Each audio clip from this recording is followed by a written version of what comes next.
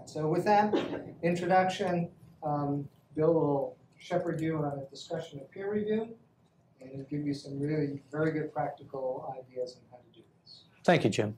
I appreciate that. Welcome, everybody, and belated Happy New Year. I hope everybody's semester's off to a really good start. Mine's off to a wonderful start because I'm on sabbatical and living in Colorado. I'm leaving back for Colorado tomorrow, so this is my last gig before I head back. So I'm happy to be here with you. I'd like to know something from you right off the bat. What's your interest in peer review? Why do you want to know about peer review? I could have, from my point of view, I suddenly have to review the teaching assistants in our department. Okay. And I have no idea how to do it. Okay, great, great. I'll give you some really practical advice on that. Yeah. I tell people I've got the best job in the university because what my job is in the psychology department is I teach graduate students to become faculty members, how to become professors. And part of that is to work really closely with them on their teaching. And I do probably close to 100 observations a year with graduate students. And I have a lot of fun with it. And it's really beneficial to them. So it's really good. So I really appreciate the job you're going to do for those folks. So you can really make a big difference in how they see the world. Absolutely. Thank you. Other ideas? Please. I'm older than you, but I started when I was 5.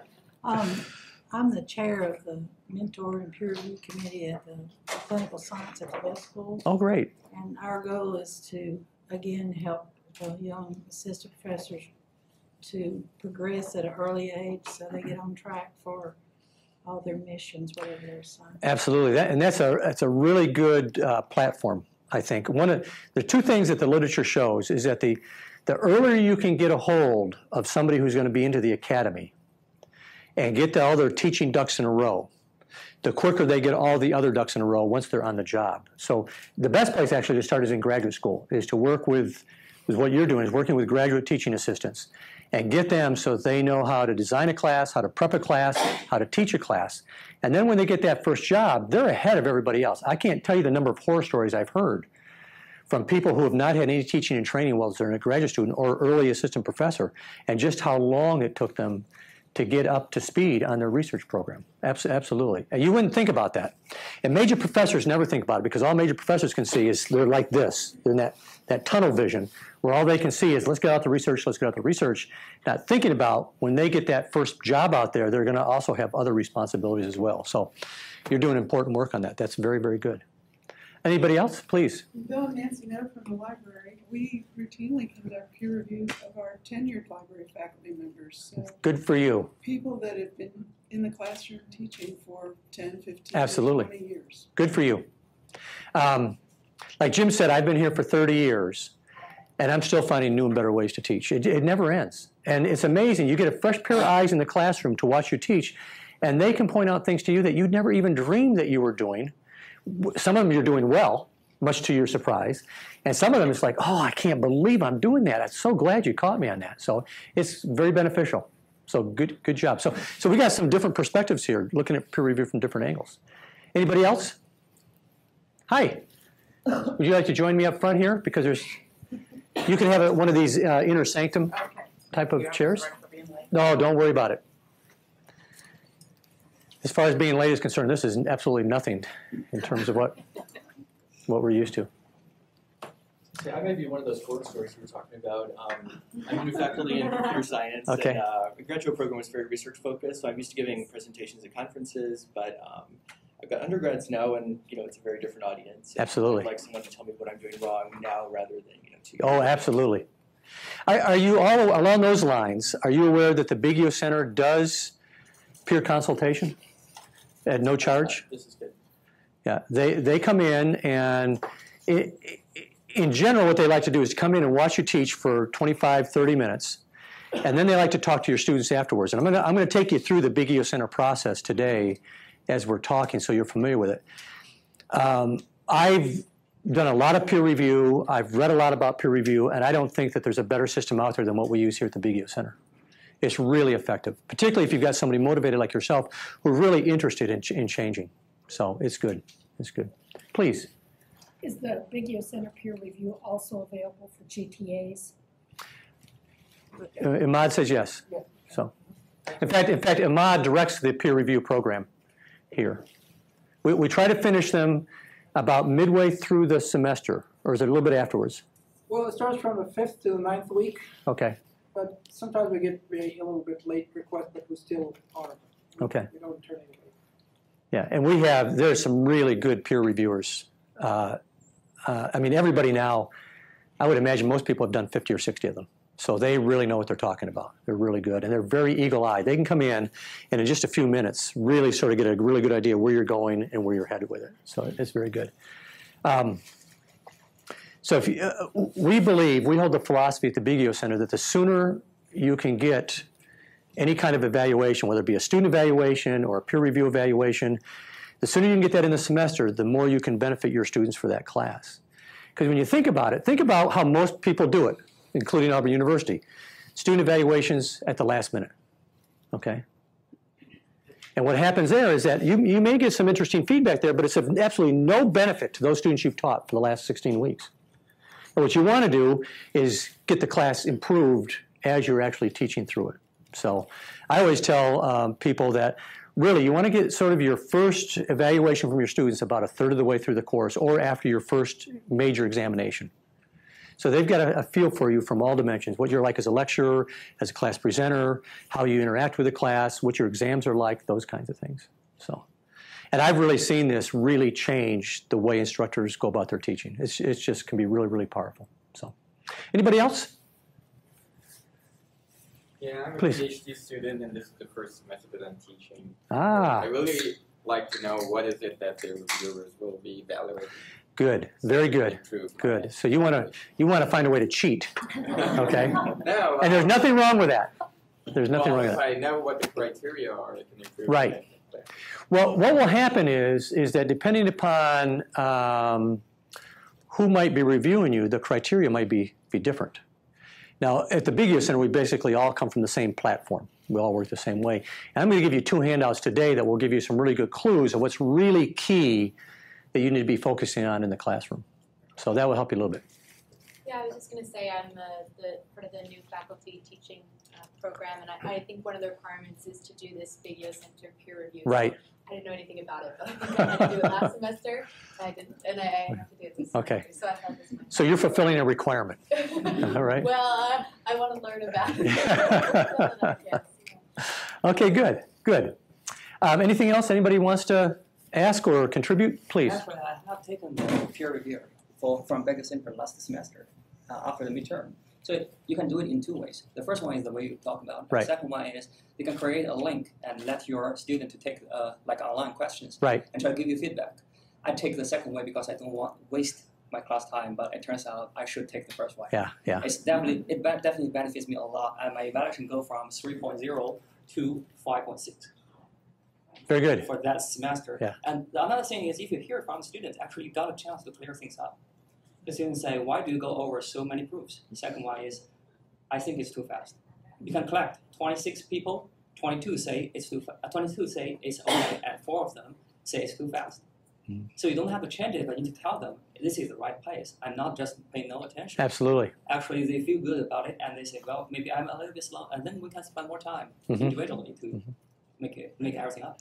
You're making a really good point, and I like it because you're saying that you initially thought it was a waste of time, but now you realize it's a really good investment. Even the one didn't took my class, but I think the first one will be much more efficient from some professional view. The other thing I really appreciate about what you're saying is that you brought students into the picture.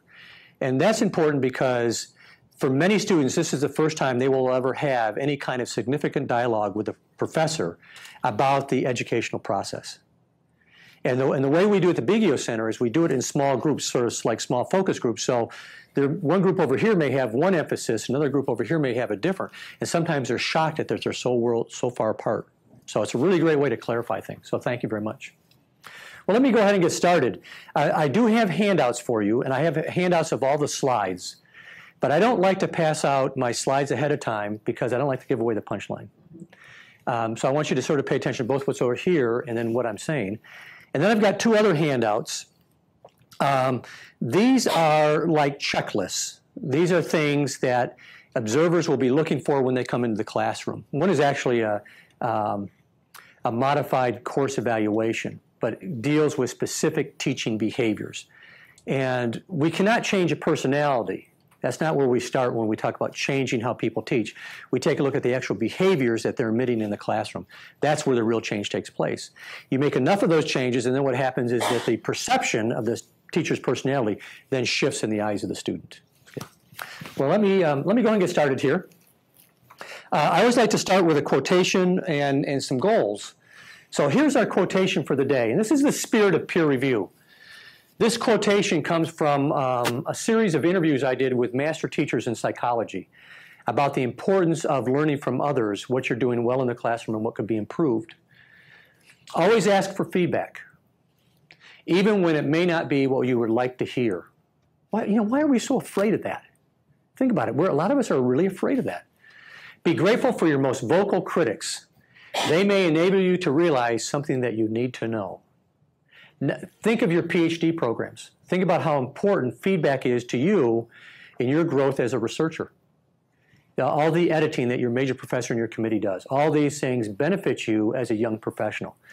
The same spirit is true in teaching. This is what we want to do. We want to look at this. Do you all know the difference between formative assessment and summative assessment? Okay. Formative means for your own benefit. That the only reason that we want to give you feedback is so that you can take it for what it's worth and improve. Summative is where that information is going to be used to evaluate you. And this is what professors are really afraid of. They're afraid that their teaching evaluations, their peer reviews will be used against them to make them look bad, so they won't get tenure, they won't get promotion, and they won't get a pay raise. So what we're saying, though, is that you cannot get to those points where you're going to be really functioning at a high level as a teacher without also getting some feedback. We're going to just assume you don't know anything about peer review. We're going to start at the basics. And some of it's going to be really basic. And I don't mean to insult anybody's intelligence, but I want to get everybody on the same page here. Okay? We'll throw out some guidelines about how to do this. There are lots of different ways to do peer review. The worst way is for me to say, hey, Ahmad, I'm teaching this class. Why don't you come over and watch me?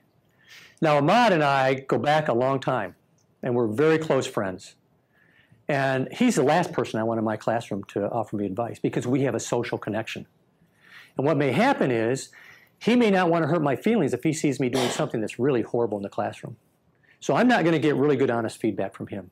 So you want to get somebody who's going to be not tied with you emotionally or strongly social. If we have time, and I want you to know I've never made it through this talk before, and I've given it many times, I want to practice something with you, okay? We're going to practice the thing that you were talking about that was called small group instructional feedback, which is really, really a lot of fun to do. So I'll try not to rush, but I would like to have time if we can find the time. Anybody need to leave at 1 o'clock? Okay, good. So we're all here for between 1:15 and 1:30. Oh, good. This is wonderful. Thank you. So let's do a basic definition first. Get ourselves where we want to be. Peer review involves a peer who's going to be put in a position to provide you feedback for only one purpose, and that's to improve whatever it is the peer is doing. Peer review in a journal, to improve the quality and the final product of a manuscript that will eventually be published in a journal. For teaching, it's going to do two things. It's going to improve your performance as a teacher for the ultimate benefit of what? Student learning. Student learning, enhancing student learning. That's the bottom line. Now, some of you will see this little tilde. That's the cue to me that I'm done with that slide. I sometimes get so excited in my teaching and stuff that if I don't know what's on the next slide, and so I'll just start talking like crazy. So this reminds me now that I've got to take time to change subjects. Many people ask me that, so I thought I'd tell you in advance. So these are the primary purposes of peer review. What we tend to think of is really only the top one, okay? That is fundamentally there to improve classroom practices, and it is. But it has larger, and I think more significant benefits than simply working at the individual level. If you get enough people doing this in a department, in a college, in a university, then you begin to have a really nice cross-dialogue about the value of teaching. So the teaching itself discussions about teaching styles spill over from the classroom into coffee breaks, into lunches, into breakfast, and those kinds of things. And so what happens is everybody's now thinking about how we can help each other improve the quality of teaching. So I really like this last one as sort of a collateral benefit, residual benefit of the peer review process. It really is about creating a culture that values teaching.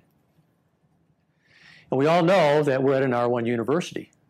Okay, we know sort of where the rewards are, and many of those rewards fall only into the research realm. But yet we have this huge, huge responsibility to our students. So the idea is that to function well as a researcher, but to also function at least equally well as a teacher. Okay, and that way everybody benefits.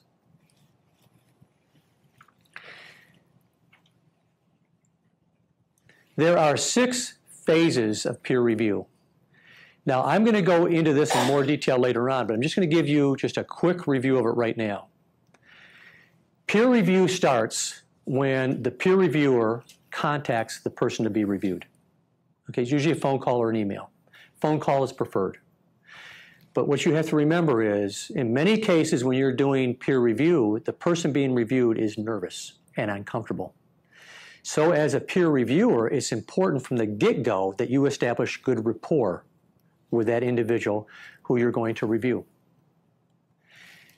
I can't tell you the number of people that I will walk into their office and I can just sort of see them almost shaking. Because they're afraid of what? They're afraid of being evaluated.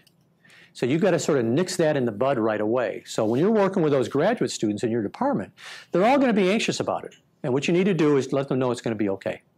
And it is. It will be okay. So we start with a contact, and then we go with a pre-class meeting. Now, the way a lot of times peer review is done is you simply say, hey, okay, we're going to set up an appointment. I'm going to show up at your class, and that's it. Okay, that's it. And then maybe I'll sit with you a few minutes afterwards, and we'll talk about what I saw. This is a much more structured, formal, and beneficial way of doing this. I want to meet with the teacher ahead of time because I sort of want to know what his or her head is like. Okay, how do you approach teaching? Can I see a copy of your syllabus? Okay. Do you have some student learning objectives that you've already written out for what I'm going to see tomorrow when I observe your class? So I want to get an idea of where this person's coming from in terms of his or her teaching. And that allows me to do that. It also allows me to put that person at ease. Okay? Because if you approach it very informally rather than stiff, formal, I'm going to evaluate you, you will suffer as a result. That's what they're thinking. Okay? You need to sort of try to put a different mindset in place. Then there's the actual observation that we at the Buskist Center combine with a meeting with the students. And this is pretty fun. It's really fun. Even if you don't do an official peer review, one of the things you may want to do to improve your teaching is to ask your colleagues who have very good reputations for being excellent teachers on this campus, ask them to come and ask if you can come and watch them. Bring a notebook, take notes, steal every good idea they have. And it's okay. This is how people get better. This is what teaching conferences are all about. People giving away their ideas because they want to benefit the culture as a whole. We like to prepare an actual written report so the individual has something tangible in his or her hands after the observation. And then the post-observation meeting simply is meant to summarize and discuss what's written in the post-observation report. But those are the basic 6 steps. As a reviewer, it probably takes me maybe 3 or 4 hours to do this right. So realize it's a small investment of your time. I mean, it is a significant investment. It's going to be a big investment of your time doing all those GTAs unless you have a team that you can create to share in that workload. How long does it take you to do one of these, Ahmad? Well, it depends on when you start the setting the appointment, and then you go into pre-observation. That will take about 30 minutes to about an hour. In the classroom visitation itself, it will be about an hour, and then a meeting during which we have also meeting with the students, and then you prepare a report. So maybe about, you could say total about 24 hours. Well, that's how much the whole time course, but in terms of actual work on your part, the actual work probably about 4 hours. 3 to 4 hours. Yeah. Okay, good. Now, peer review has a lot of critics. Most of the comments that you're going to hear are pretty much unfounded, but I want to take you through them so you know what they are. The first is, who qualifies as a peer? Okay. Now, if you're a full professor, sometimes you get a little touchy about an assistant professor coming in and doing a peer observation. Because why? They obviously cannot be as smart as you. Okay. Okay. They just can't be. So there's some controversy about this. Then related to this is peer in terms of what? Peer in terms of content? Or peer in terms of what they know about pedagogy? Okay. Ideally, you want to have somebody who knows your content area and who also is very sound pedagogically. Okay.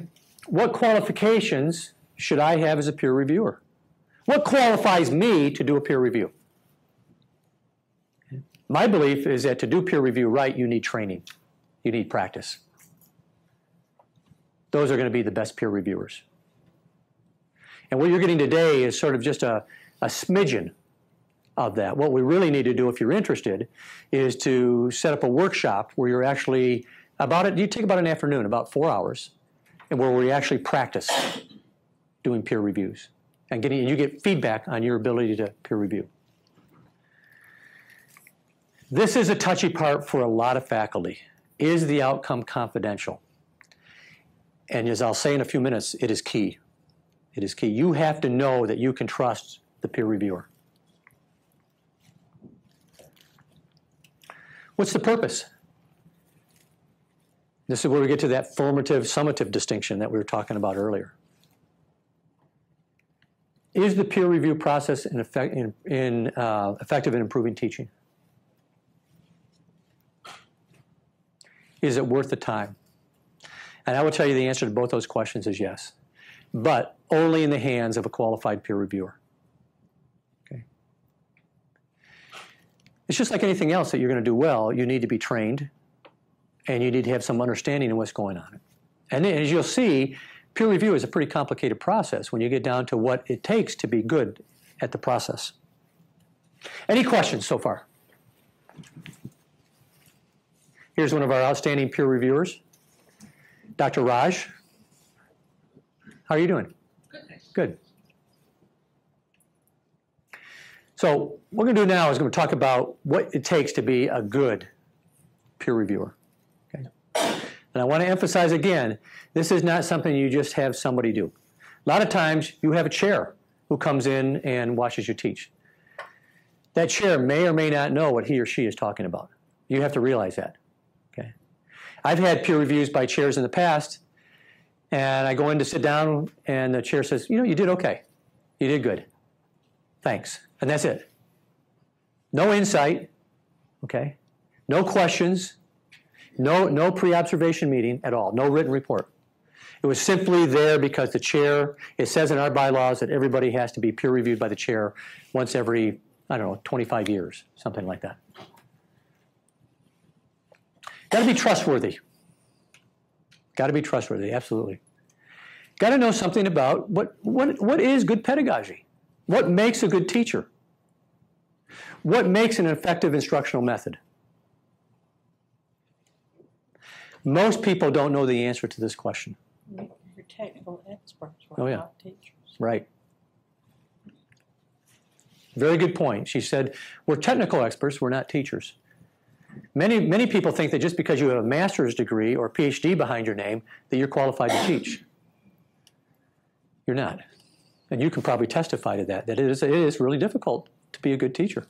And that's why you're here. And there's nothing wrong with it. That's where we all start. Okay? Keen powers of observation.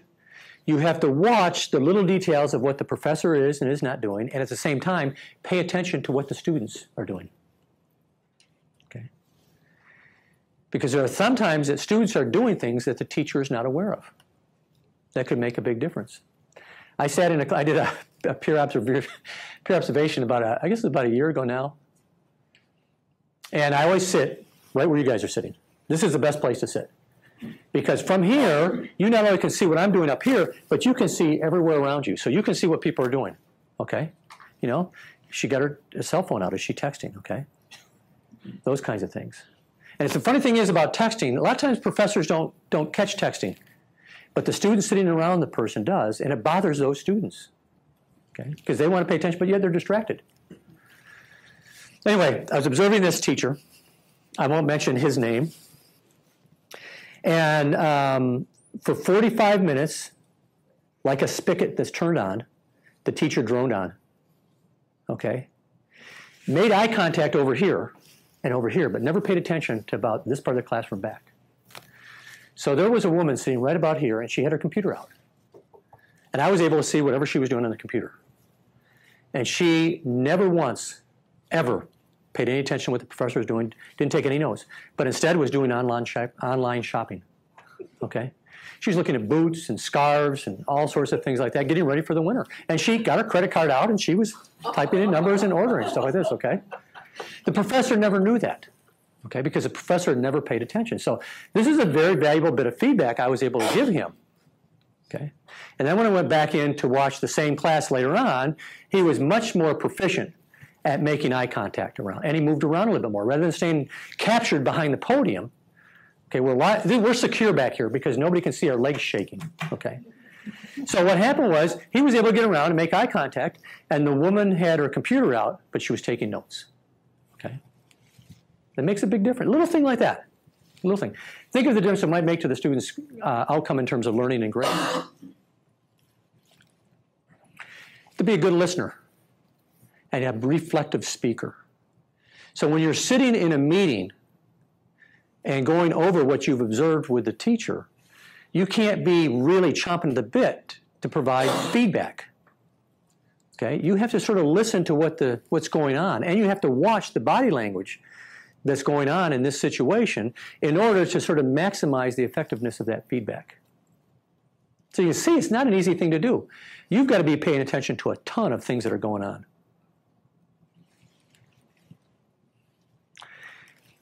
You have to have decent social skills. You have to be interested in what other people are saying and doing, and you have to reflect that in your body language and in your behavior, okay, what you're saying. I saw 3 things that you really did lousy in the classroom. You really screwed up, and your students are suffering as a result. That's not a good approach, okay? It's definitely not a good approach. But yet you'll see, particularly chairs, who will provide that kind of feedback, particularly if they have an axe to grind with you to begin with, okay? Finally, you have to be non-judgmental. You can't take a look at Raj over there and just size him up for what you think of him without actually seeing what he's like in the classroom. If you do that, you preclude a lot of things that you could say to him in terms of positive feedback. And as the person is interacting with you in the feedback session, this post-observation meeting, you have to also be very careful. You don't want to use strong authoritarian language, okay? Bill, one thing that I sometimes do is somebody's doing something I really want to comment on, which I think is a really bad behavior, rather than providing my judgment, I actually ask them, do you know you did such and such? Why did you do such and such? Why did you make that choice to do such and such? Mm-hmm. And I guess thinking, and it makes it non-judgmental. Right, absolutely. And along those lines, a great way to open a feedback session is, so what do you think? What did you do well, and what do you wish you would have done better? So what happens is you begin the session putting them in a buy-in situation because you show them that you're really interested in what they have to say. And sometimes you can say, I noticed that too. I thought you were wonderful at that. That was great. In fact, I'm thinking about taking that idea and putting it in my classes.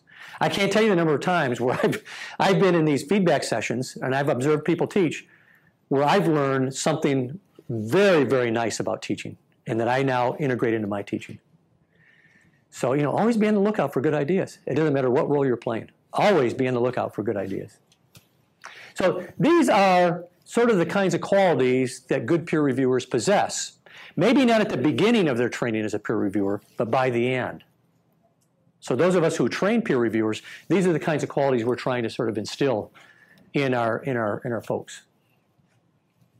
So let me talk a little bit about a few of those, okay? I cannot underscore this enough.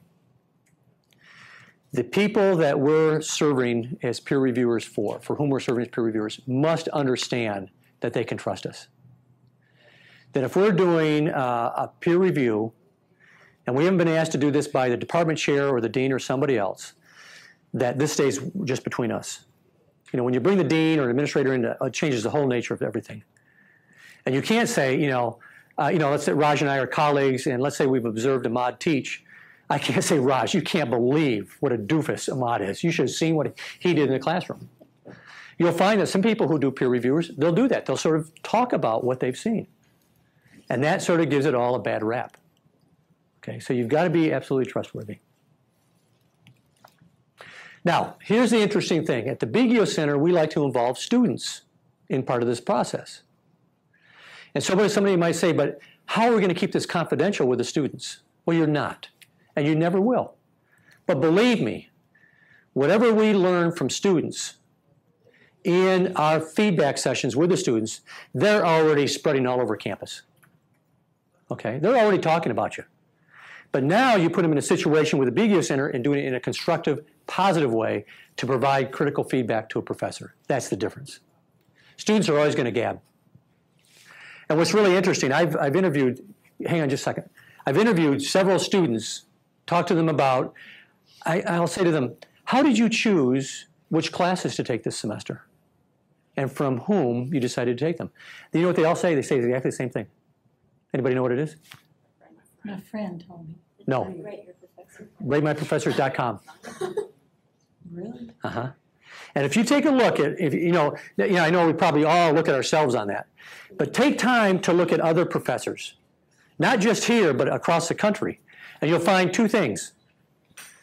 Comments are ones of love and admiration or ones of hate and despite. There's no middle ground, and there's almost no constructive criticism. Okay? But that's how students are making the decisions. Okay? This is bad. This is a bad thing. So, Imad. Yeah, I already said it's Rate My Professor. Oh, Rate My Professor. Okay. It is. It is absolutely amazing.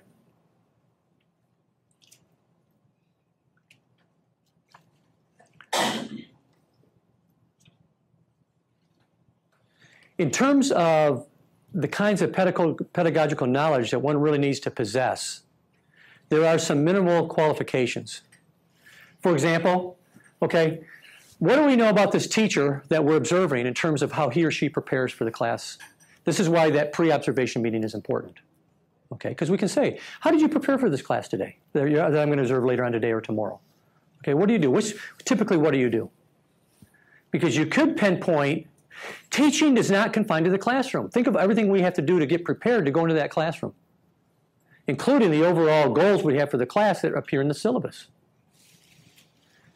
Content and delivery of that content, okay? That's the weakest part of the link. Because a lot of times when we do peer reviews, we're not content experts. We're delivery experts. I don't know anything about aeronautical engineering, but I've observed people in aeronautical engineering teach. And I've talked to their students, okay? You have to know something about how to assess student learning. Because it's not just the delivery of information that we're about in terms of giving advice. We're also about how are students learning it? Do the tests actually reflect what you're trying to teach them? Okay? If there is no learning, there has been no teaching. What's the physical presence like? Does the teacher have any distracting mannerisms? Is there sort of bias in the movement about the classroom and eye contact? What about the social present? How does the faculty member or the faculty member that you're observing interact with his or her students? Is it obvious that he or she has favorites? Is it possible that, like in the earlier case I told you about, the faculty member is just facing one particular group? Think about the students you like, sitting there in class, okay? You say something, you look at them, they nod their head. That's very reinforcing, and we tend to go back to those people all the time, or people who smile at us as we walk by the classroom, okay? But these things have an impact on the rest of the class. I mean, think about if I take Amy Sue here and I say, get out your cell phone for me, please. She's a student. And I said, please call your mother or your father for me and let them know that you're going to be unable to finish college because you're too stupid. Okay? Now, I have seen similar, I haven't seen those exact words, but I've seen similar things occur in the classroom. Now, that conversation is not limited to just the two of us. All of you just observed that. How does that make you feel about me? How does that impact what you're willing to do in the class for me as your teacher and for you as a learner? How willing will you be to raise your hand? Okay? So all those things generalize. So it's just not this, okay? It's the whole kit and caboodle. It's everything. What does the teacher do to promote learning? Are there activities in the class that you can, see by the syllabus that are low cost or low stakes that contribute to student learning and will enhance the summative assessments? That is, summative assessments that are graded. Okay? Is there only a midterm and a final? Okay. What kind of feedback does the professor give on papers and essay examinations? Those kinds of things. Any questions about this? Now, the great thing is there's a lot of really super books on the market out there about pedagogy. I mean, there is just really a lot of really fine products. Almost every one of you in here will be in a discipline that publishes a teaching-related journal. You should look at those, browse through those. It's amazing what you can learn in terms of teaching particular classes, exercises you can bring into the classes, demonstrations you can bring into the classes, things like that.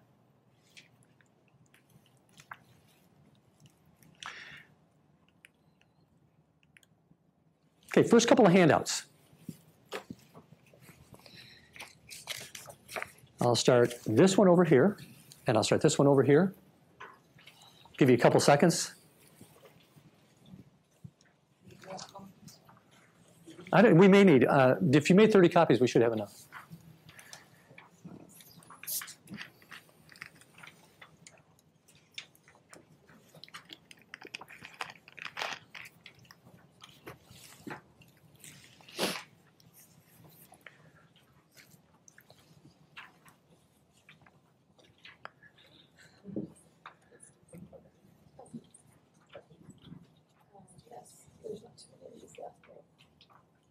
Do we need more of those? These ones, yeah, The TBC?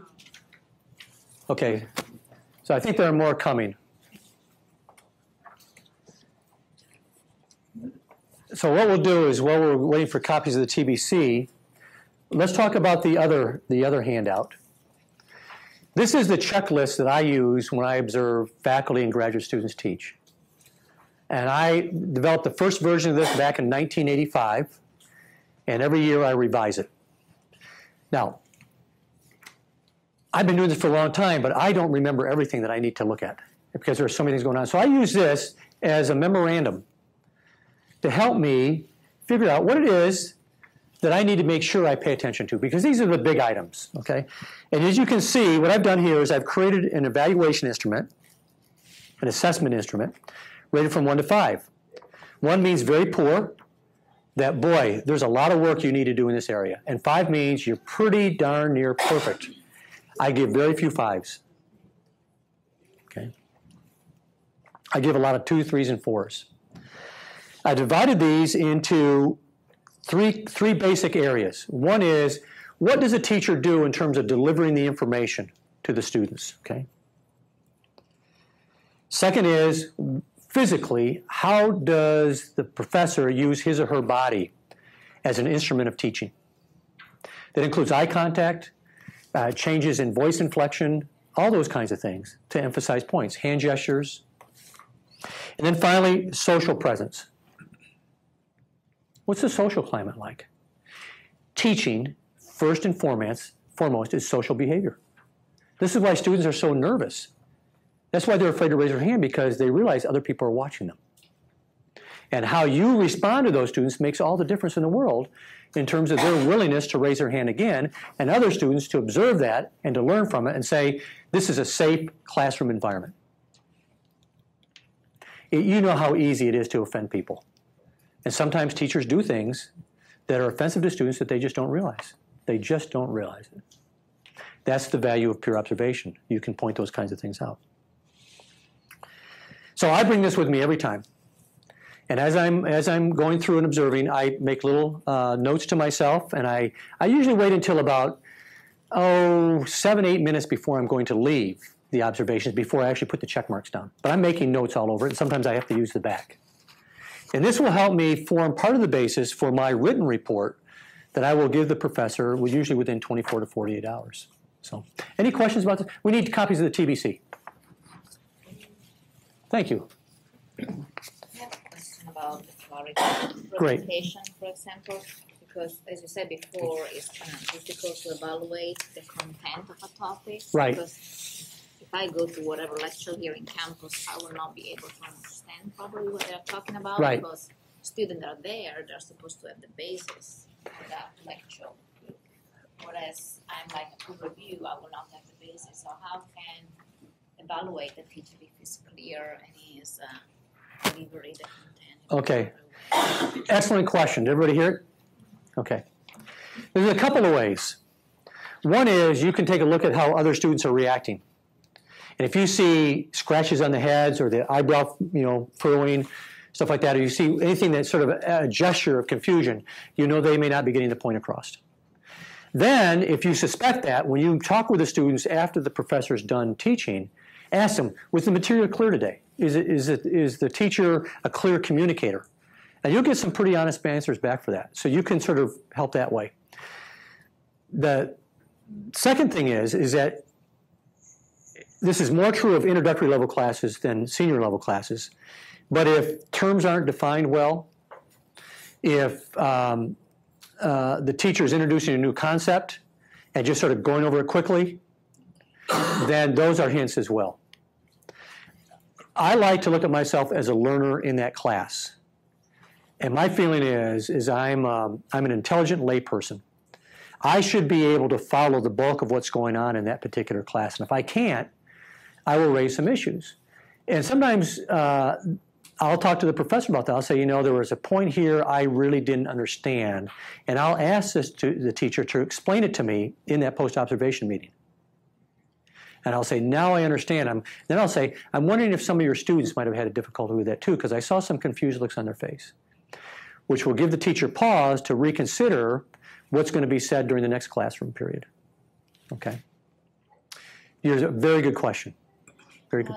Just sometimes, if I have like a topic that I have to explain into a lecture, I'm going to explain some concept the first hour.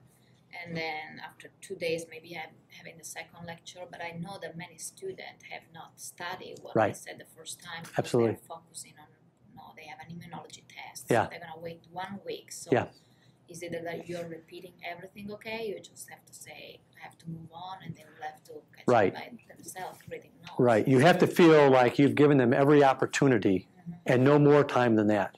Because you do. You have to manage your time wisely. Absolutely. So, other questions about this checklist? Please. What are appropriate hand gestures? How does that Well, if the hands are flying wildly like this all the time like that, that's going to be distracting. If there are gestures that the teachers make with the hands that, like the teacher is constantly scratching at a location of the body, like a face. Sometimes when teachers are nervous, they have this kind of reaction. They don't realize that they're doing it. And so if you see it repeated throughout the course of the half hour you're there or whatever, then you know that probably is something that you need to mention in terms of possibly being a distraction. And you can ask your students, the professor's students, that question also. What about the mannerisms? I noticed that the teacher really spoke fast. Okay, and oftentimes both hands were busy or down by the side. How do you feel about that? Those kinds of things. So you'll know an inappropriate hand gesture when you see it. Okay, and it doesn't mean anything profane. It simply means that there's either not enough of them or that they're just sort of lavish, just all over the place. Just like a teacher who paces back and forth. They go and they're very distracting. And then they raise their rate of speech. They'll be going back and like this. They're anxious. You'll see this mostly in new professors. And so that's something that you would need to address too.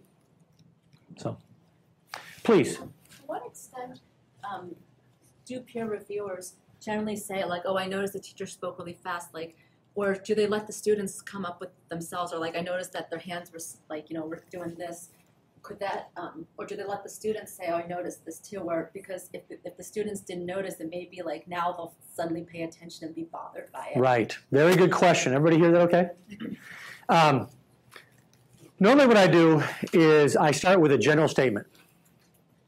I might say something like, how did you feel about the rate at which the teacher presented the information?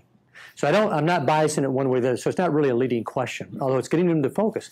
And then sometimes students will say, oh yeah, it was really fast. And then I'll say, is this typical of what the teachers normally like? Because sometimes when I'm in the room, it'll make the teacher slightly nervous. And if they say the teacher doesn't usually talk that fast, then I know it's probably me. So then I won't even bother mentioning it to the professor. But if enough students say something about it, and it seems to bother them, I'll say, you may want to just work with working with your rate of speech. And they'll say, I know that. I've tried. What do you suggest? And then I'll usually come up with a suggestion. And the normal suggestion there is that build questions into your PowerPoint slide that slow you down. It forces you to slow down, forces you to pause. How long does a typical professor wait after posing a question before he or she then answers that question himself or herself? 2 seconds. 2 seconds. Because you can't stand that silence. It's like a bad date. Okay? But you have to get used to it. You got to give time for things to sink into your students. Like that, okay? Good questions. Please. When you have a peer review of teaching, I know Big U Center, the students are involved in this. If it is for instance, in the department, colleagues evaluating, do you typically also allow time for the reviewer to talk with students? And how do you structure that? You're talking about in a departmental situation, or if you have a Big EO Center? Would you use the students in a departmental situation? I think anytime that you can put students in a situation that's safe to share their experiences with a peer reviewer, you're going to get a higher quality information in the end. Because a lot of times what happens is I can observe something, and then I'm going to depend on that student commentary to put it in context for me. So it gives me a larger and more complete picture. Remember, I may be coming in on week 8, but the students have been there for the prior 7 weeks. So now they're working with that large context, and they can give me a clue as to what's really going on there. So if you can do it in a departmental situation, I say more power to you. Is there any conflict of interest because the students probably know other faculty within that department? Is there really a comfort level in that case? I think that if you have a group of faculty who are trustworthy, and students generally know who those faculty are, that students would feel comfortable in that situation. That's oftentimes when I suggest at other universities doing a small group instructional feedback with students, that's often the first reaction. Oh, the students won't like it. Well, the students love it. They love it. And sometimes they'll say, this teacher doesn't need it, but that teacher really needs it. So you find out things about the department that you may not want to find out. So let's move on to the TBC. This is a teacher behavior checklist, and this is a empirically verified and psychometrically sound instrument for assessing teaching. I'm not going to take you through the history of its development. It was developed here at Auburn University. But let me just tell you about the instrument itself. It has 28 items. So if you notice at the far left hand, there's a number. Those numbers are not rank ordered in terms of importance. Those are just numbers. Then if you take a look at the larger column, it starts out with a term like accessible or approachable. And if you go down, you'll see things like rapport, those kinds of things. Those are qualities. You're good at time management, you have good rapport, you're approachable. But here's the question. How do you know when somebody's approachable? And is your definition of approachability the same as yours? This is the thing that gets me about regular student evaluations, is that students are defining the terms on those student evaluations differently because they have different experiences. So it may be approachable to me, may not be the same to you. Now if you take a look at what's in parentheses, you'll find actual physical behaviors that are demonstrable, okay? We see them. So now what happens when students use this as a course evaluation instrument, they're all using the same definition to define the quality. And if I'm using this in a peer review situation, which I often do, not always, but often, then if a teacher, let's say, is having problems with number, I don't know, how about 22? What's 22? Rapport. Makes class laugh through funny jokes, initiates and maintains classroom conversations, knows students' names, interacts with students before and after class. These are data that were collected from students themselves. So these are student perspectives on these 28 qualities. So I can talk to a teacher about his or her rapport with the class. And I could say, you know, I really didn't get a sense that you had developed a really good social connection with your students. And he or she will say, you know, I've tried, but I just don't know what to do. Well, I look down at number 22, and I've got 4 or 5 different physical suggestions that I can give him or her right off the bat. Now, I can't make everybody a stand-up comedian, nor do I want to. I can't teach anybody how to have a sense of humor. But I can show them, you know, well, you know, if you've got any cartoons that are related to your discipline that make a certain point, you know, bring them in. Maybe there's something in the Sunday comics that really captures a point that you're trying to make. You know, you can bring that in. And students appreciate that. Why? It gets away from the dullness of the lecture a little bit. And it makes the point in a different way, one that they can often relate to. So these two checklists really will speak to the idea of pedagogy. And I don't go anywhere without this, without the classroom checklist, without this checklist here. Okay.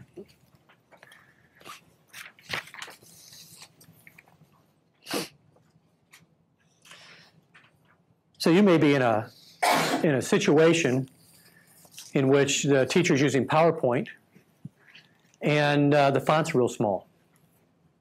That's a small little thing that we often overlook, but it has big consequences in whether the students can actually see it or not. That's another reason for being a peer observer and sitting in the back of the room. Can you hear the professor? Can you see the professor? Can you read the PowerPoint or whatever is on the board? I did about 6 months ago, I was over in the chemistry department, and I was doing a peer review for a chemistry professor. And this professor would just write almost microscopic. If you were in the front row, you could see it, but the back row couldn't see it. You know, little things like that really make a big difference. Sometimes students are afraid to say, could you write larger? You know, could you write larger? A lot of times you're in a PowerPoint situation where the professor is like this. Effective peer reviewers, pedagogical knowledge, the teacher behavior checklist, you have that in the handout. Sample teaching observation form, you also have that in a handout. Okay, good, let's move on. So what did you see there? I didn't take the time to explain anything. My back was to the audience, my voice was going this way. In a large classroom, the teacher may not be able to be heard because this is absorbing all the sound. These are things that a lot of teachers do, particularly older teachers who are using PowerPoint. They just don't have it. Okay, they just don't get it. About, sorry. Oh no, don't apologize. Moving in the class. About what? Something. Moving around the Please. class, as you mentioned before, we have gigantic new classroom, and there are people in the back that are shopping or yeah. email, but they are so big, the class, that I have the impression that if you start walking around, they will get everybody motion sickness or. No, you know, if you're sprinting back and forth, yes. But I teach, up until this last semester, I taught in a big classroom, 400 students, and I'm in the back row a lot. I'm making eye contact with them. I'm back there all the time. I always stop about halfway through the lecture. I say, how you folks doing back there? You know, just to let them know I'm paying attention to them. They need to know that you are paying attention and that you like them, you know? So don't be afraid to take a walk. Always get out from behind this thing. These things are horrible. They're kind of taking a video of us, so they want us to stay behind there so they can have us. Tell those guys to take a hike. because they're interfering with the student's ability to learn from you. You're going to be a much more teacher when you're out here and you're dynamic and moving around. See, Please. you don't understand our situation. We have a policy that you don't have to come to class, or we have people that are learning from webinars, so we don't have a choice. We've got to be what they say, but it is a problem because we teach, all our courses are on a computer, so each person has a computer, and I would say our biggest problem when you're teaching, you have 130 students, they stay in the same room all day long, and they live there, they have their cushions and all, whatever, and they're, you don't know, you do have to walk around, or they're writing a novel or internet shopping. Yeah. So, I mean, it's really a whole change of how you have to teach. Exactly. It's extremely stressful to me, and I've been teaching a long time, to have my well, you've been teaching since you were 5. Yeah, but you know, I didn't tell you how old was I. But you know, I can relate. Yeah. And plus, we don't have anybody to teach us. You walk in and you're given a class with 130 people, and you're saying, okay, on Monday, this is the material you're going to cover. Right. I mean, it's extremely difficult. Do you have courses where you teach people how to teach that are young people, like GTA? Well, we have a number. Well, we do have a GTA Fellows program in the Big Eo Center. You know, if you haven't ever done this, go to the website, the Big Eo Center website, and they'll outline all the programs. There are all sorts of individual consultation opportunities with the Big Eo Center. So if somebody really is interested in developing his or her teaching beyond where it is now, you know, you don't have to rely just on these PDS seminars. You can come in and you can meet with people who are experts at this, and they can walk you through it. We can do more than one observation a semester. So. And at what point, and maybe it's just me that I mean, because sometimes I'm thinking, if you are in the back line and you're shopping, you know, it's not kindergarten anymore. So if you want to keep up, it's okay. Otherwise, it's your business. You're going to do pull and test. You know, I do my best, but I cannot babysitting.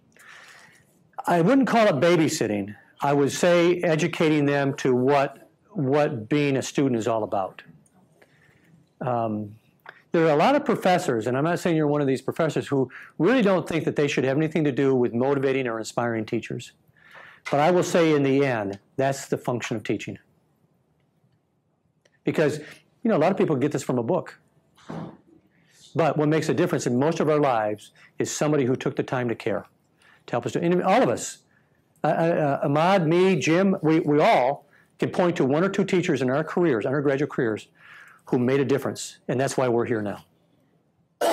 And those people, sometimes you influence them in the most tiny ways that turns out to be so significant. And a lot of times, you never know about it. Sometimes just taking enough time to say, look, what are you buying there? Oh, yeah, I got one of those not too long ago, okay? But you know, I do most of my shopping after class, and I really appreciate it if you do the same. And sometimes that's all you need to do.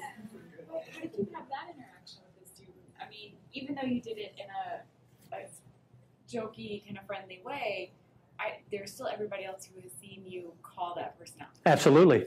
Absolutely. I mean, how does that not still sort of turn something? Oh, I'll tell you, it does not affect what they think of you as a teacher in terms of like hating you or something like that. What it does is saying that this is not an activity that's appropriate during class.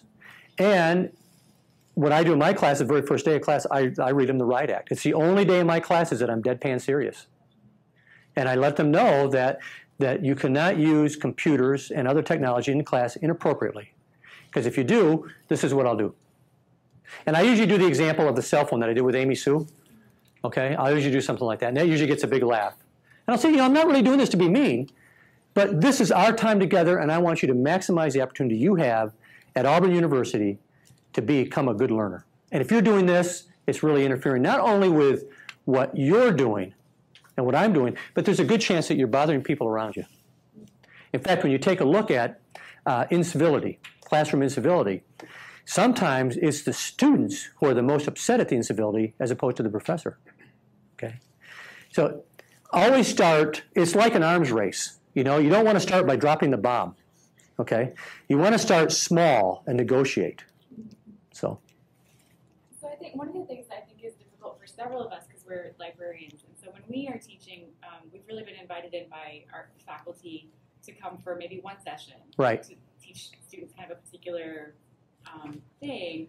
And so we haven't had like that first day of class where we can Right. say, these are the expectations. Right. And so I think for us, it's a trickier situation. It is. It's a whole different ballgame. It really is. The best you can hope for is that you'll have a very in-tune professor who will say, look, we're going to have some guests in this class, and we need to treat them respectfully. That's the best we can do. And then what's going to happen is going to happen. I mean, even though I give the big spiel about technology, I still wind up having to address that once or twice during the semester.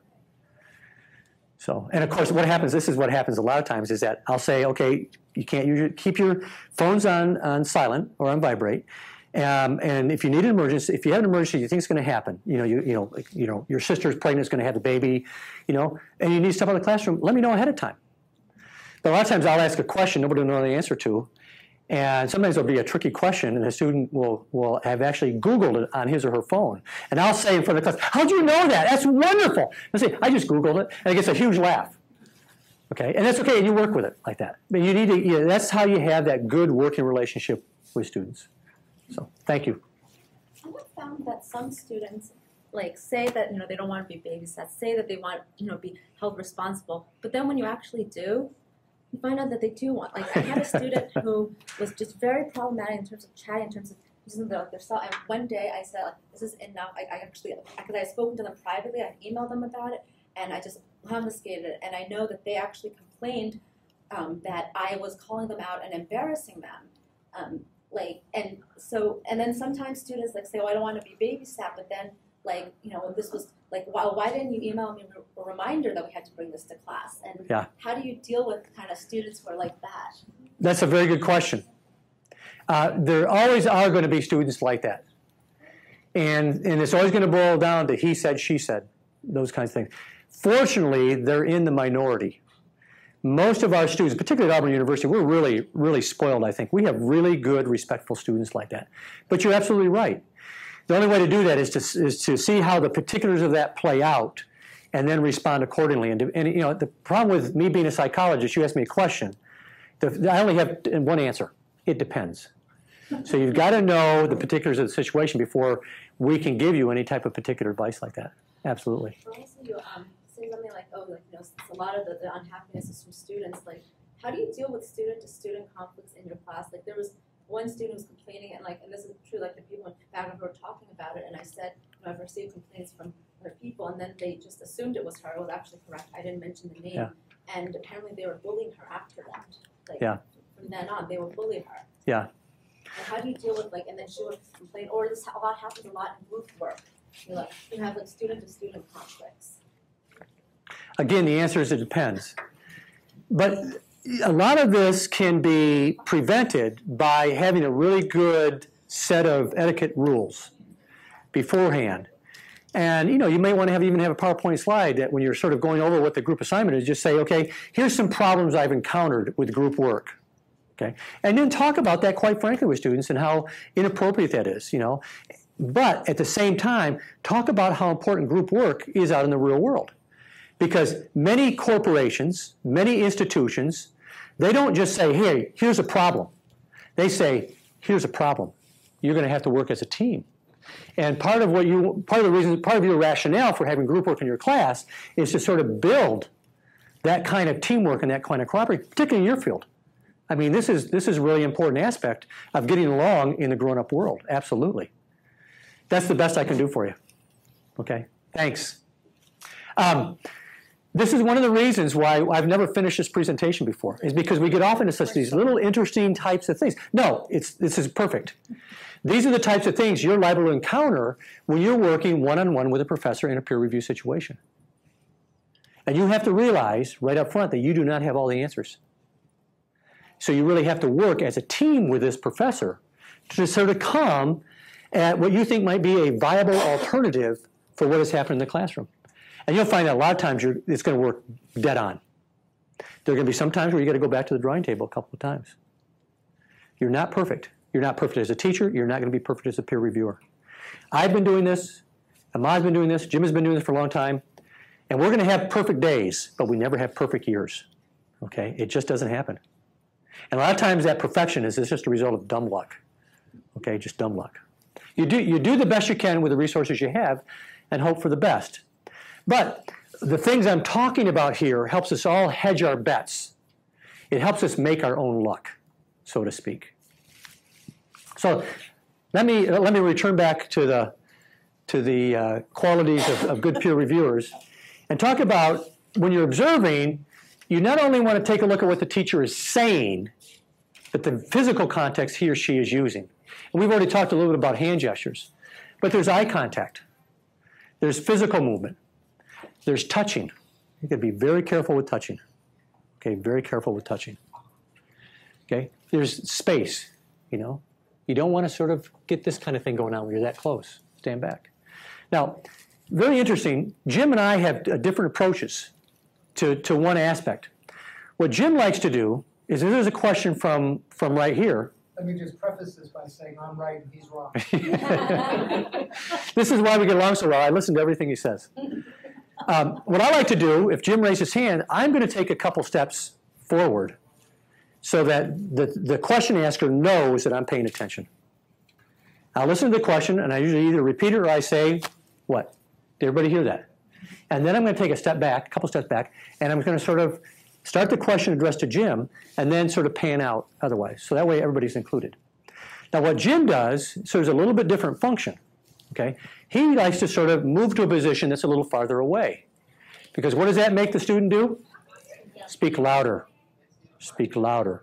So both of them have their plus or minus. And then Jim does the same thing. He pays really good focal attention right here. Listens to the question, maybe repeats it, because maybe the question was a little confusing. And so he maybe repeat it, might ask the student to repeat it using different language. And then begins to address the question by the same thing we do. Okay, so we have the same endpoint, but we get there two different ways. It's all a matter of individual style. And that's what you got to realize. Excellent teaching comes in a great variety of shapes and sizes.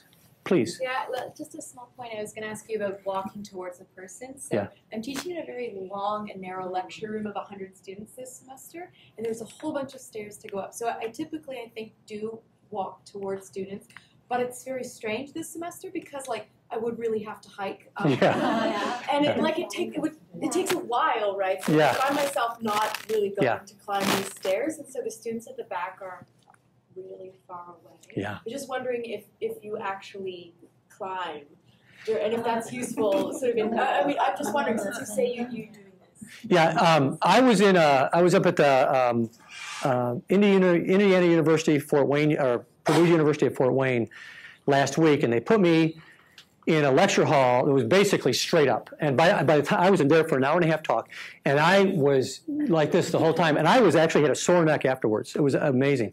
But I found myself only going about a quarter to halfway up. So you did go up the stairs? I do go up.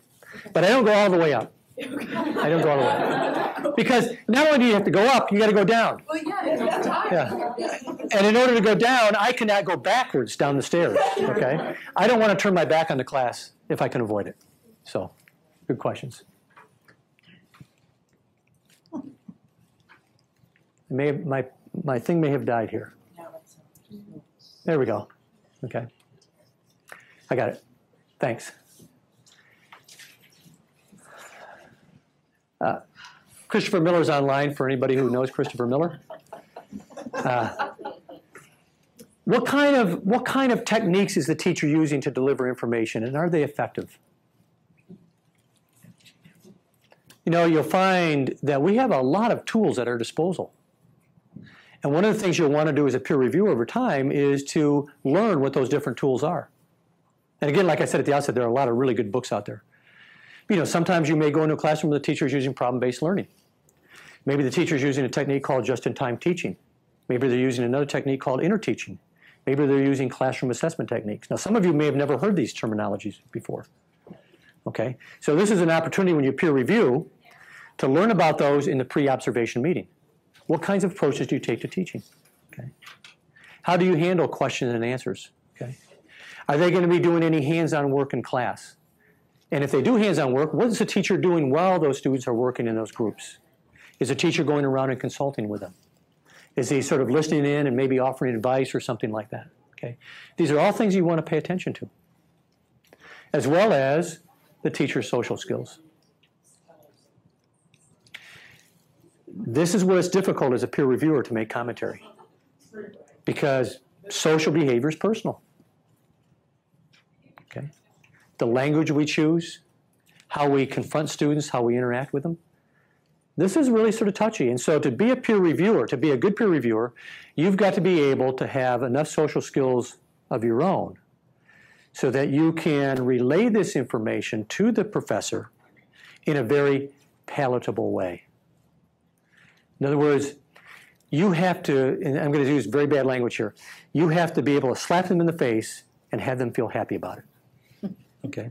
Because sometimes you'll find, it's very rare, you'll find teachers who are doing something that's so offensive and such an affront that it needs to stop right away. You never interrupt the class. Now, if the teacher is, I was in an observation one time where a student passed out in the front row. This was long before Jim got here to campus. And the teacher just went on lecturing. Fortunately, it was a psych class, so I got up and I attended to it. I said, you call 911. And I said, you stop what you're doing. This was a teacher. Take care, because the teacher was just going to go on. Okay? Only in those kind of life-threatening situations or health situations do you have to ever interfere. But most of the time, you're just a benign observer in the back. And a lot of times, you're back there, people have forgotten about you. People have forgotten about you. Sometimes, if you're in your own discipline, I've had this happen, the teacher actually calls on me to address a question. And that's one thing you do in the pre-observation meetings. You say, you know, you're not here as a student or as a colleague to be part of the class. So I won't be answering any questions. Those kinds of things. You're also paying attention to the students. Are they fidgeting? What are they doing with their technology? What's going on in this computer over here? Okay. So what, you know, you can know if the student is sitting down and they're like this, you can pretty much bet that they're texting. Okay. Is a teacher allowing that to happen? Now sometimes teachers don't mind that. And what you'll find is that sometimes you'll provide advice or an observation to a teacher that will be irrelevant to the teacher. You are, after all, in this capacity, an advisor. You are simply offering suggestions and ideas in concert. Okay? But you can point out, okay, what the consequences are for students and students sitting around them who are misusing technology. So you need to pay attention to all those sorts of things. Okay? Sometimes I'll be in a class and I'll say, you know, I noticed none of the students took notes. Why is that? Okay? And they'll say something like, oh, because I give up my notes ahead of time. They're just coming to class to sort of hear me elaborate. And I'll say, how's that working for you? And sometimes the teacher will say, oh, it works great. And some teachers say, well, you know, my grades are so bad. And I'll say, well, do you think maybe there's a connection between students not taking notes and not learning what you have to say in class very well? Oh, I never thought of that. Okay, sometimes things just are not obvious. And I've done the same way when I've had peer reviews done. Things that are not obvious to me sometimes, the peer reviewer put out, I think, I can't believe I kept doing this. I've been doing this for 25 years at this point. How could I not know I was doing this? Okay.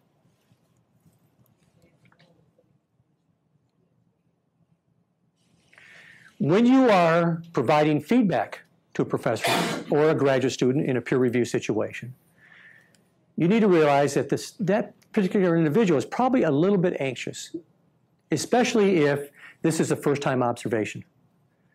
So you want to be very gentle. Okay? You want to pay attention to how is the professor reacting.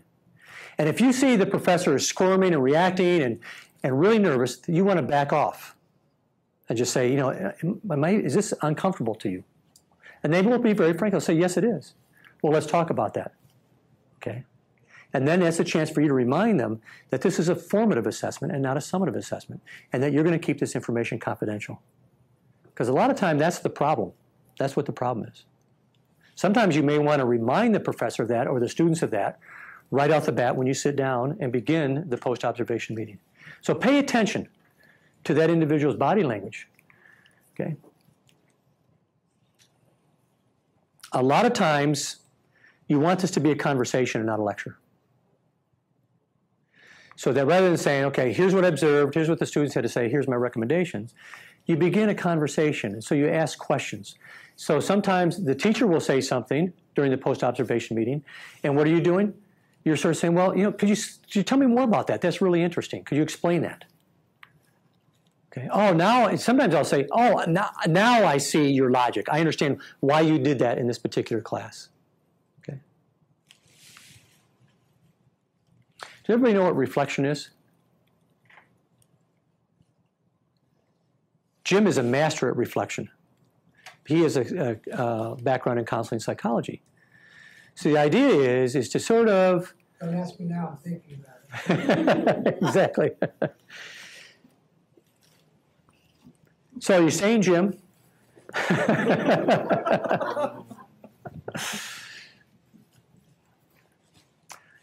take time, like you would do as a teacher during a lecture, take time out to summarize, even briefly, what you covered so far. A good way is if you're using this, this checklist, it's just sort of, do it in thirds. Talk about content and delivery first, and then when you're done talking about content and delivery, say, okay, let's just sort of come up for air and see what we've talked about so far. Okay. Sometimes I will say, okay, we've talked about this. You're doing these things very, very well. There's a few things here that you might want to work on. How are you going to start that? What do you want to work on first? So you never leave post-observation meeting without asking the professor to think about how things are going to change in the future. What are you going to do? We might call them action items. Okay, we might call them action items. Will, can I interject something? Please. Something that I also do that's very similar to this. Before I even start to communicate and share my feedback, I ask the instructor to reflect on, one, what they think is going well in the class, what they think students are going to say. So I have them reflect on their perceptions on how the class is going and what students are going to say before I share their perceptions and what they say. And it's sometimes uncanny how knowledgeable they are. They know what's happening. They have a sense of what students are going to say, even before I share it with them, but yet they were still doing things, that students wanted them not to do. If they were aware of it, but maybe they just couldn't understand how to change what they were doing. So I do interject that reflection part even before the sharing. Yeah, that's a great strategy. And that way it gives you an opportunity to say, to begin the discussion without you having to seem like a heavy. That is to say, without you having to come down hard on them because they're aware of it. Now the idea is, okay, what can we do to improve that situation? So it's a really good stepping off point. Yes. We're almost out of time. Okay, we're almost out of time. I'm going to cover about 2 pages. I'll do it fairly quickly. And then we're going to conclude.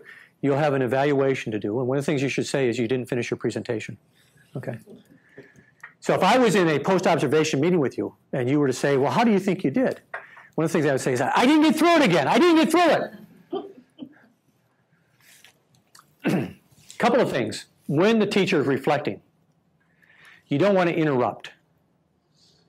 Okay? Oh, yeah. You don't want to sort of come off like that.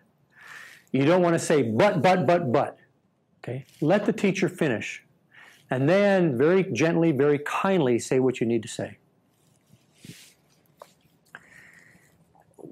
We have definite ideas about how things should be in our classrooms. We have to realize, though, that that's not the only way to do it. So what we don't want to do in a post-observation meeting, a feedback situation, is to impose our will and our ideas at the total exclusion of what that individual is doing. Because it could be that the individual is onto some really good things, it's just that's not the way we would do it. That's what I mean, you can't be judgmental.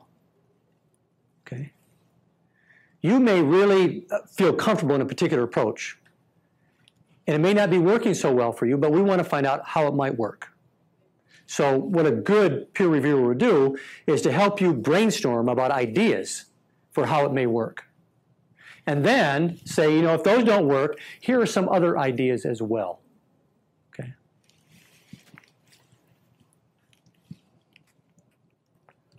Okay, this is the last page I want to share with you. These are the different ways in which you can interact with another human being in most situations. We can counsel them, we can explain to them, we can evaluate them, we can ask them questions, we can reflect, and we can self-disclose. What we find in a peer review situation is that the most effective ways of carrying on this discussion when we're providing feedback are the ones in which you see a preponderance of X's. You want to take them out of the situation of evaluation. Okay? You don't want to use words like you must, you have to. That was really bad. Okay? You want to avoid that kind of language. You want to be more suggestive. You want to sort of let them come to their own conclusion. This is not unlike raising children. You don't want to give your children all the answers, but you want to lead them to it. Okay? Let them think it's their own idea. That is a very successful way of doing peer review, by simply hinting and suggesting. Sometimes, you got to go upside the head with a 2x4, but those are the rare cases. So, lots of questions. Okay, that's what Jim does. Starts off with the questions. Gets them to reflect. And then you can sort of reflect back to them what they're saying to you. Sometimes, a lot of times I found myself saying, I found myself in a similar situation. I would always have these like 2 or 3 people that would form this little clique down front, and they would talk. And I would struggle with it. I didn't know how to handle it. Do I confront them directly? Do I call them out of class? I was in the same situation.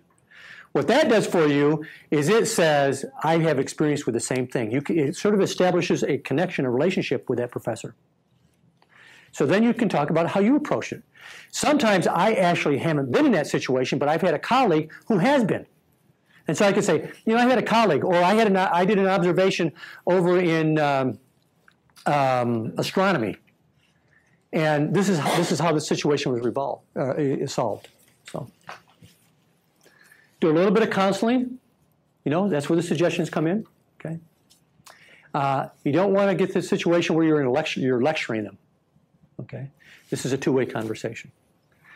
So, what we've done is we've covered what I consider to be, and I think many of the Buskist Center considers to be, the fundamental qualities of a good peer reviewer. We've given you a couple tools, okay, in terms of this checklist, in terms of thinking about the kinds of things that you should be looking for in a peer review situation. And I would be more than happy to continue our conversation via email, in any way I can to help you with the teaching. As I said at the very outset, the Buskist Center is in a great position to provide peer reviews and more sessions on peer reviews, and to meet with you individually about how peer review can be done. What I would suggest is, if you haven't been peer reviewed by the Buskist Center, that you go through that process first before you start doing peer reviews in your own department. That will really sort of see what it's like to be on the learner's end of it. Okay, and you'll learn a lot from it. I promised you one last handout. So, Maude, I'll have you do that. This is the entire PowerPoint presentation. And I thank you very much for your time and your interest, your questions, and your participation. I don't know if everyone got the sheet. It ended up back here. Okay. If anyone didn't sign in.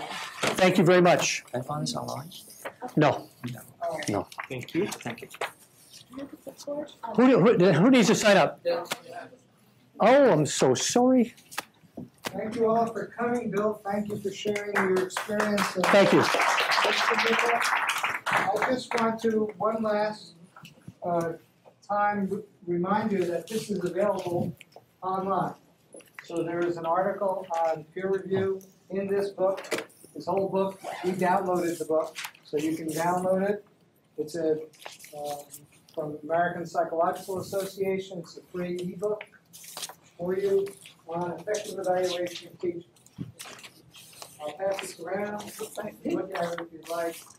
URL, I believe, is on nowhere to be found. It's teachpsych.org.